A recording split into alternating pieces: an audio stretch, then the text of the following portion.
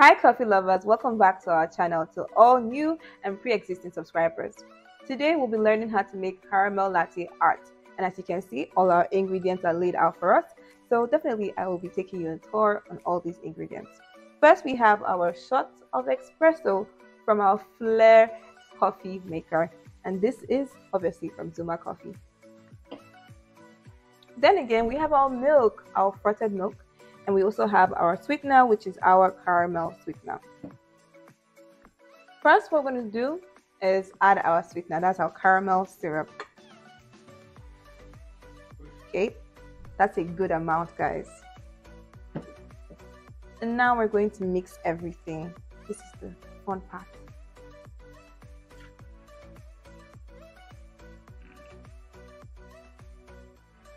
All good to go. And now it's for our next step.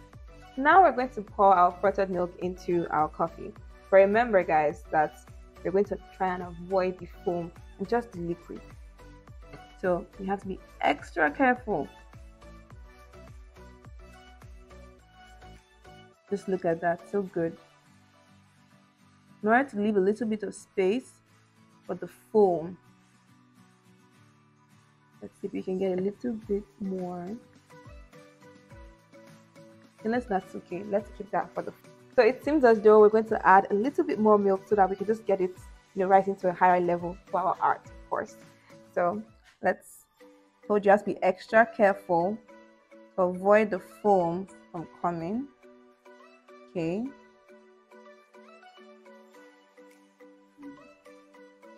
Okay. I think we can still add a little bit more.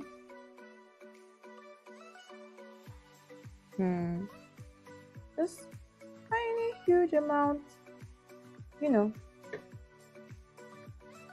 So I think this is quite fine for now. Now for the next part, which is the foam part, guys. You need to be extra careful with this, Try and get the foam all over. Of course, you have to avoid dipping your spoon into your cup.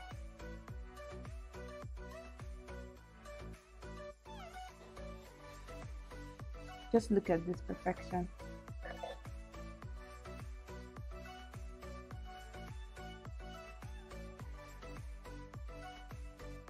Guys, if I can do this, I'm pretty sure you can, because okay, getting the foam all over. Want to make sure you have a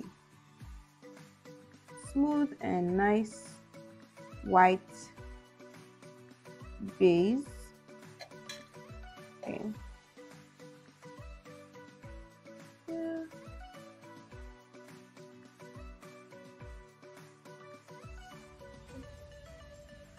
All right. Now we have a good white base. Now to make our latte look beautiful, we're going to use our caramel syrup.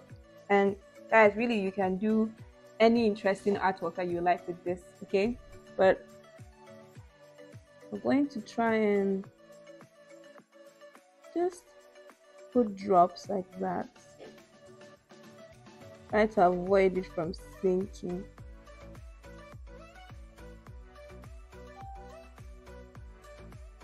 Yeah, and that's what we're going to go with, a nice swirl. But you guys can do whatever. Do a heart, do Zuma Coffee, it's up to you.